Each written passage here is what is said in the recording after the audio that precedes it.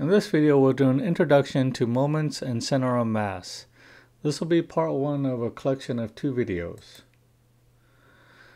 Now, for an example, let's say if we had 2 children weighing 15 and 20 kilograms sitting on opposite sides of a seesaw, where they're both 2 meters from the axis of revolution. Now, let's say if the one weighing 15 kilograms was on the left of the picture, and the one weighing 20 kilograms was to the right on the picture, then the seesaw would be going downwards on the right hand side, because since they are at equal distance from the axis of revolution, the center, and the one on the right weighs more, then that'll be pushing the seesaw down further. But now we want to place for some reason a 10 kilogram toddler on the seesaw. Now where would we place the 10 kilogram toddler on the seesaw in order to achieve equilibrium? That means that the seesaw will be balanced and all will be suspended in the air.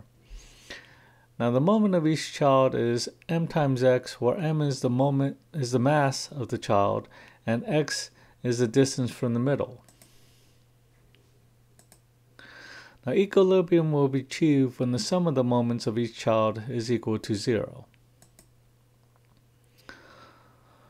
So adding up the moments for each child, and let's call that capital M, that's equal to negative 2 times 15 plus 2 times 20 plus, then we'd have x times 10 because we don't know what x is, so that would be our variable in this case. And we'll end up with the equation negative 2 times 15 plus 2 times 20 plus x times 10 equal to 0 because we want to have equilibrium. Solving that equation, we'd have negative 30 plus 40 plus 10x equals to 0. We end up with 10x equals to negative 10. Solving for x, we get x is negative 1. That means that the toddler should be placed 1 meter to the left of the center. And when they do that, then all 3 children will be balanced on the seesaw and will achieve equilibrium. Now that was a 2-dimensional example. Let's talk about, that was a 1-dimensional example. Let's talk about a 2-dimensional example. And let's suppose you had 4 weights that are played on a square, let's say a cookie sheet. And we're wondering, where should we place a balance pole underneath the sheet so that the sheet will be at equilibrium, will be balanced on the pole. Now to help with this, we will need some definitions. Now the moment measures the tendency of a mass to produce rotation. So this is a quantitative value, and if, let's say if the moment was equal to 0, then there is 0 rotation. So it would be at equilibrium for that value. Now suppose an object with mass m is placed at the point xy, and the object is called a point mass. The moment of the point mass about the y-axis is defined to be m times x.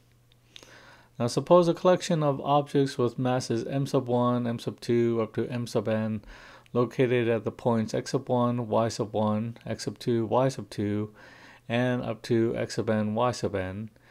Then the moment capital M sub y of the collection of point masses about the y-axis is said to be the sum of the moments of the individual point masses about the y-axis.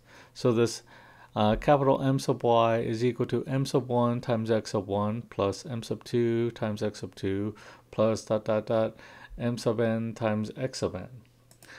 Similarly, the moment capital M sub x of the point masses about the x-axis is equal to capital M sub x equals to m sub 1 times y sub 1 plus m sub 2 times y sub 2 plus up to plus m sub n y sub n.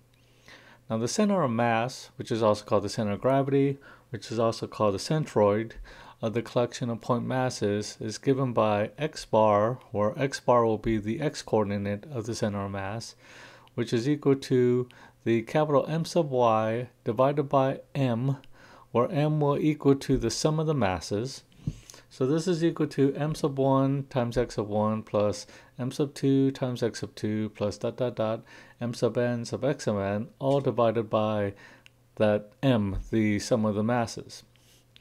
Now the y-coordinate of the center of the mass, which is y bar, is equal to capital M sub x divided by m, which again is the sum of the masses. So that's equal to m sub 1 y sub 1 plus m sub 2 y sub 2 plus all the way up to plus m sub n y sub n divided by that m, again the sum of the masses.